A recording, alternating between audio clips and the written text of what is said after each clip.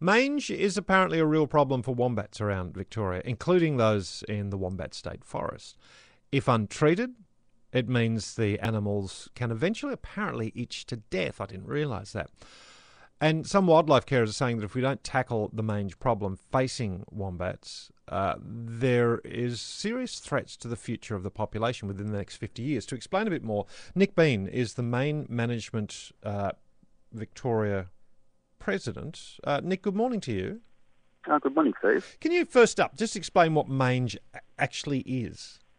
Mange is a small mite that burrows into the skin, and then it lays eggs, and then the eggs hatch, and then the new ones come out, and then they also start burrowing into the skin. So it's actually the process of burrowing into the skin that causes open infections and kills off the skin, and after a period of maybe 12 months, they die from, if anything, they die from secondary issues, so like septicemia and other infections, unfortunately. Okay, so in terms of the prevalence of this with wombat populations, how significant is it? Quite significant. So you've got examples such as there's a park north of, in the northern part of Tasmania called Narratupu National Park, and they've pretty much in the last 10 years lost about 95% of their wombats. I was there a few years ago and there was still about 60 or 70 wombats that we counted, but in the space of just a few years they're down to about 10 now. So, and the mange comes from where? The mange, well, the mite itself was essentially introduced to this country by early settlers, Yep. Either on themselves. On people it's known as scabies, so it's actually a human-based disease, if you like. Yep. So it came on early settlers, and it just so happens that the burrow for wombat, which is often shared with foxes in some cases, is a perfect habitat for the mite to breed, basically. So between early settlers and then foxes, and that's how it gets into the wombat population? Well, it's mainly the burrow environment is a perfect breeding ground. So whether it's a wombat or a fox, it's kind of... foxes don't... some people might claim that foxes transmit mange. They do, but they're not the cause of it, if you like. Yeah. So it came with early humans. Yeah. Okay. So in terms of, say, the Wombat State Forest, what do you know about the numbers of animals there affected with mange? I must admit, I don't know, I can't say off the top of my head, but on average, we're looking at about probably 20-25% or more on average wombats having mange. And from your description of what happened in that other national park, it can actually transmit and travel across the population relatively quickly. Yes. So under certain circumstances, which we don't quite understand, it can just kick off and become a real killer, unfortunately. So how do you treat it, particularly with a wild population? What do you do? The way we tackle it is through two methods. So if I go to a property and I find a wombat out, I'll use a technique called pollen scoop if I can, and I'll use a solution called Sidectin, which is quite common in the farming communities for treating a whole range of things. But it just so happens that Sidectin works extremely well at killing mange. So basically you can splash the solution on the back of the neck or the back of the body, and it's a bit like using Frontline for dogs. It gets into the bloodstream. It kills the mange bite within 24 hours, essentially. And it lasts for 2, maybe 3 weeks between doses.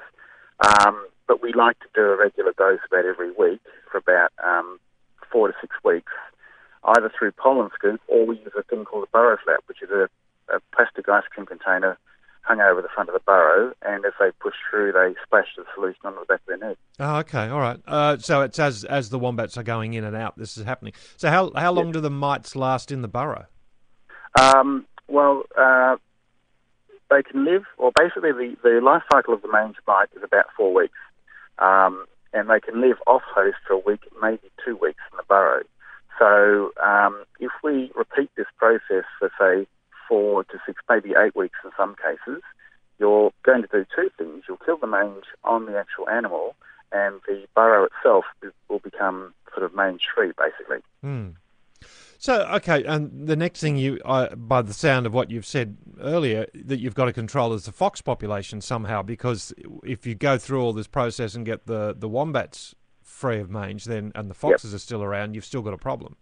That's true, yes. So the foxes are a secondary issue which need to be dealt with, but to me, treating the mange is kind of their priority. So, I mean, the thing about foxes is you have to look at Tasmania, and they don't have foxes, and yet they still have a tremendous mange problem. So, So, okay, from this disease, what's the future look like for wombats unless we really get on top of this? It's looking a bit bleak because between roadkill, land changes, if you like, and the drying of the landscape, perhaps, and mange, they're not looking too good, unfortunately. Wombats they don't breed, they breed, but they don't have a lot of young, so they don't have huge numbers to start with, I'm afraid. So it's not looking positive from their landscape anyway. So how much time do we have then? Well, if we don't do anything, you're probably looking anywhere between the next 30 to 50 years where you're going to have such reduced numbers. It will be an issue from the gene pool, if you like. So there won't be enough effectively to breed up successfully and re-establish the population, even if in 50 years we got on top of it. Yeah, and if you look across the state of Victoria, for example, they're predominantly in the northeast part of Victoria, or the eastern side. Once you go to the west, there's only a small pocket down near Port Campbell Way, I think it is, or down that way. And then you also get a different subspecies once you get into South Australia as well. So the numbers are kind of on the small side, unfortunately. Yeah. Can I ask, Nick, how did you get involved in this? This is it's not a usual area of interest, if I can just put it that way. No, well, it was about 3 or 4 years ago. I was heading off on a bike ride I remember it was Australia Day at about 7 o'clock in the morning. I'd only gone about a kilometre up the road, and a car had stopped, and in front of it was a black mass ambling across the road, and I knew it was a wombat, probably with mange, because it was about 25 degrees by then. I thought it was kind of warm. And I rode up and got off the bike and found the wombat in the paddock and decided that I've got to do something. I can't just let these things continue. And here I was standing in the middle of a paddock with my lycra being attacked by a wombat, basically. It kept jumping up the leg. So I thought, you've got a bit of life about you. I'm happy to give you a chance. So I contacted a local wildlife carer, and she came down with the Cydectin, and we dosed it. And we also use a solution called chloramide, which is a fly or insect repellent with a healing property about it. So we sprayed some of that on, and that became my first wombat called Curly. And he survived for, we saw him a few months later, and it looked much better, actually. Okay. But we kept treating, I must admit, though. We kept treating for about 3 or 4 weeks anyway. Okay. So had you had any wildlife training? Do you have an environmental science degree or anything, Nick, or it was just that you saw that and you were fascinated by it? Yeah, the latter. I have no formal training. I do have a bit of a scientific interest, so I was curious to know how to resolve this issue. Yeah.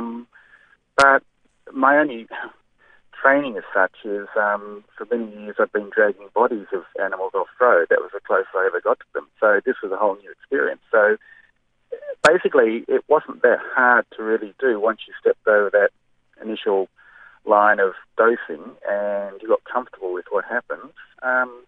Anyone could do it, basically. Yeah. How extraordinary. What a change. So how much time do you spend hunting for wombats, trading wombats? Probably most weekends I'll have at least a day or half a day where I might be involved with doing something.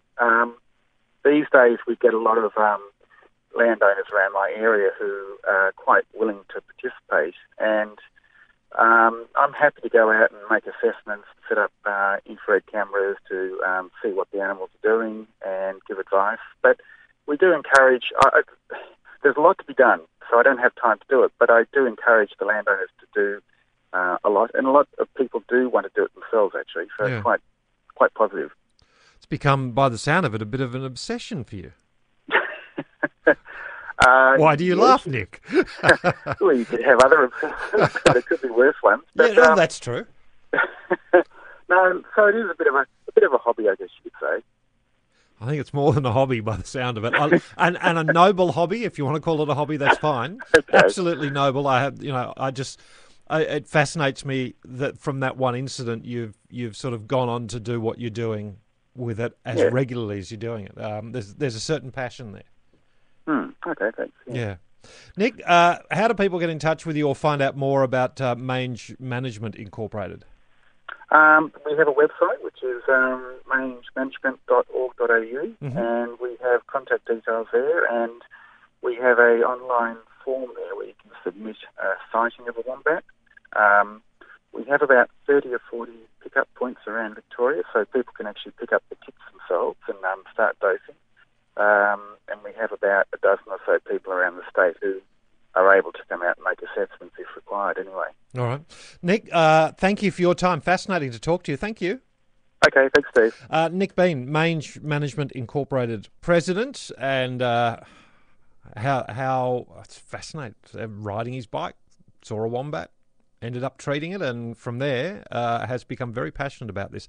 Mind you, if what Nick is saying, I'm not saying it's not right, but 30 to 50 years, if it's left untreated because of mange, we could be without a viable population of wombats where they can't breed their numbers back up again because of the genetic situation, the gene pool that would be left if nothing is done. So it's nice to know that people like Nick are actually out there doing stuff, because it would not be very nice to be without wombats, I don't think. I've always had a bit of a soft spot for them. 3 minutes to the news at 7 o'clock. The Country Hour.